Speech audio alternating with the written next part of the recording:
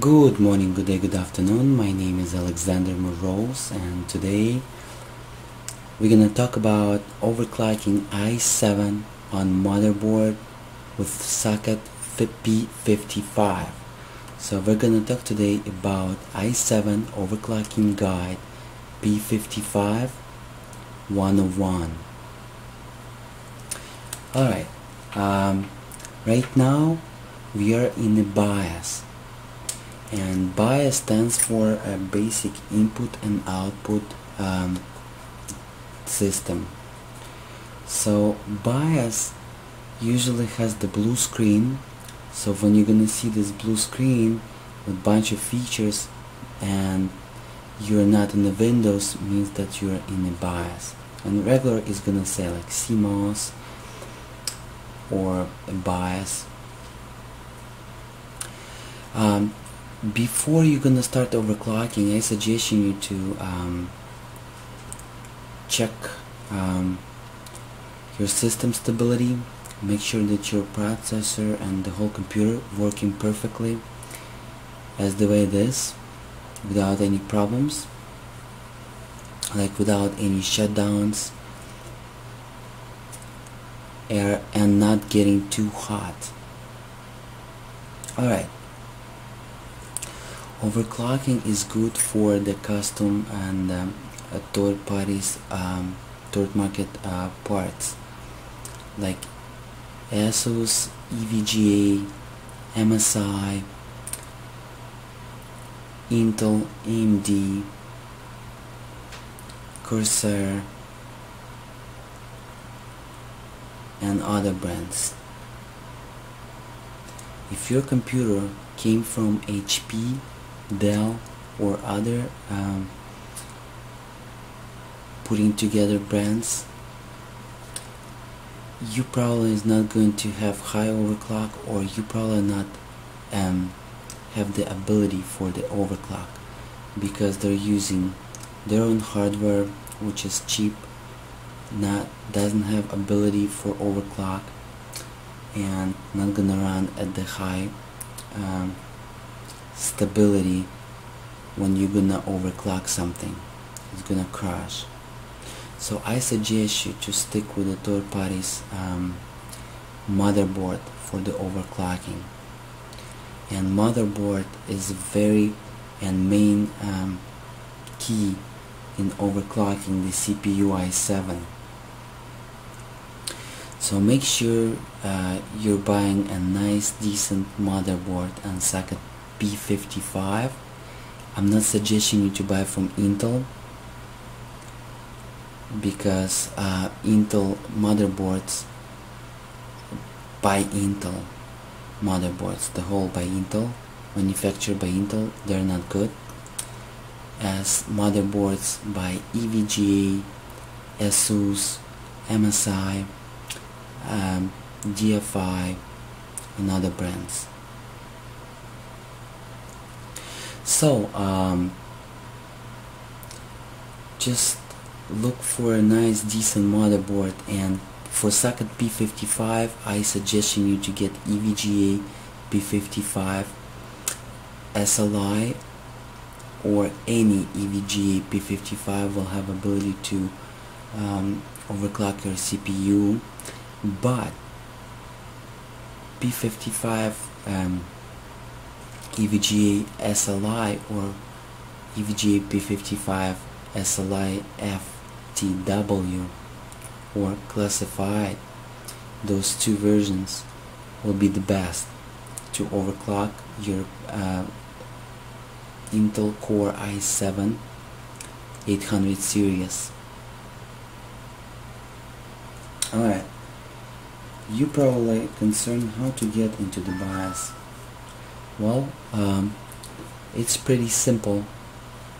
You need to restart your computer, and after the black screen it's gonna post, and when it's gonna post you're gonna see some screen or writing. You're gonna click the delete button.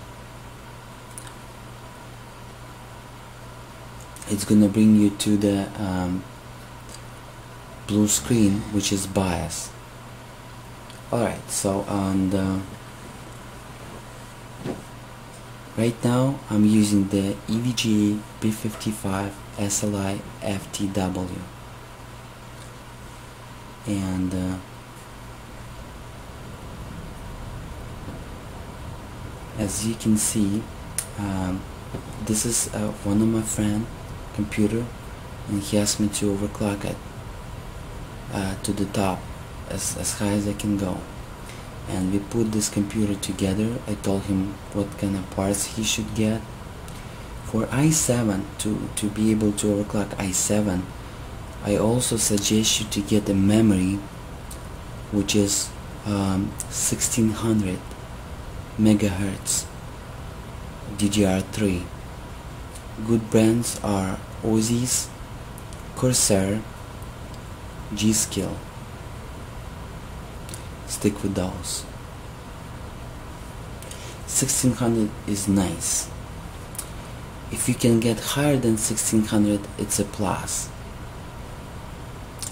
33 megahertz memory is not very good at overclocking. Alright, so we're not going to talk about memory overclocking in this tutorial. I'm just going to give you a basic information, and I already did, and we're going to be focusing on i7 overclocking. So in the BIOS, you need to find features where you can control the frequencies and voltages, and on this EVGA p55 FTW, it's right here. I'm gonna click, and it's gonna bring me to another window where I will have ability to control the voltage, frequencies like CPU frequencies, control the CPU multiplier, change the multiplier, and control the V-core. That's the features. DIMM voltage, CPU VTT voltage, CPU PLL,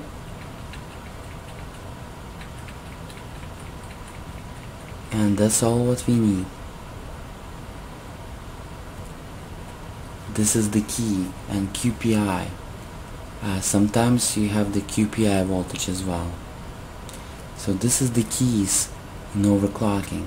So the keys is, you need to have V-core voltage, CPU VTT voltage,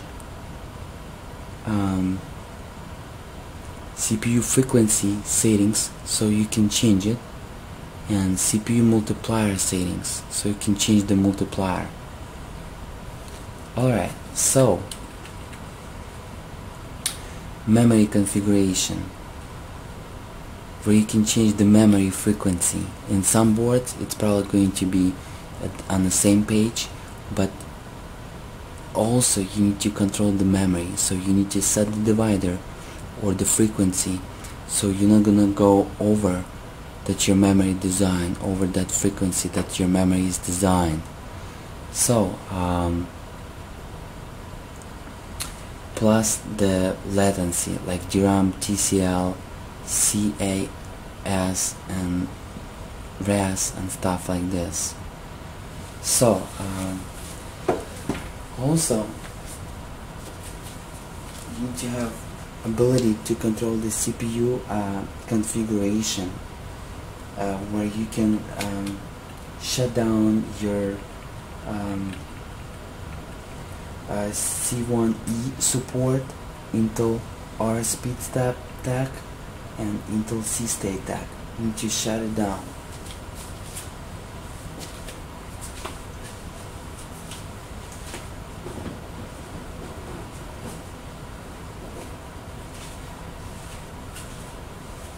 Alright, so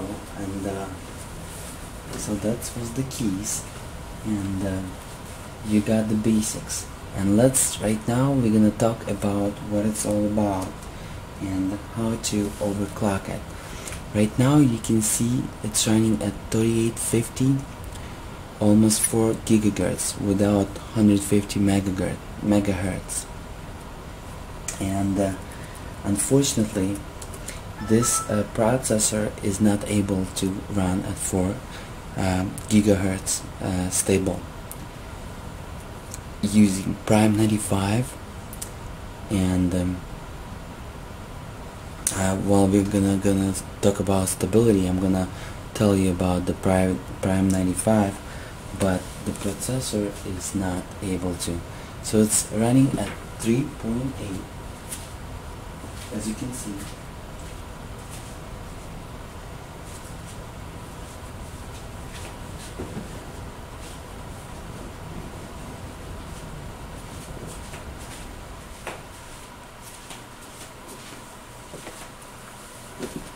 So let me go ahead and bring it to default. So anytime you would like to bring your overclocking to default, all what you gotta do, you gotta just go and click this load optimal defaults. You're gonna click on that and you're gonna click OK. After that, you're gonna click save changes and exit and click OK. So this will bring it to the optimal defaults, and all the overclock will gone at that moment. If something gonna go wrong during overclock, that's what you can do. Yeah, you can do like this, and you will be able to just bring your settings back to stock. Alright, and it's good to bring it back to stock because we're gonna talk about the stock.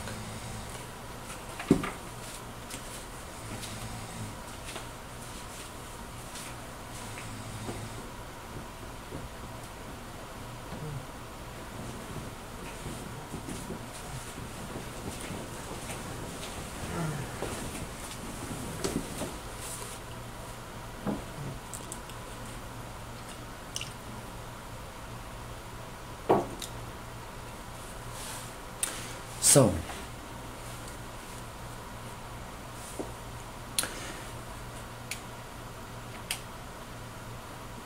I just went to frequency and voltage control, where I can control the voltages, and it's very important to have that ability when you're overclocking. And today I'm using the EVGA p55 FTW motherboard, and in the BIOS on that motherboard you need to go to frequency voltage control, and when you're overclocking the i7 on socket p55 or any other sockets, you need to have some features available for you. Otherwise you're not gonna be you're not gonna have ability to overclock your CPU. And those features are simple. You need to have ability to change the CPU multiplier. You need to have ability to change CPU frequencies. Sometimes it's called BCLK frequency. It's but on this motherboard it calls the CPU frequency, but on some other motherboards it's called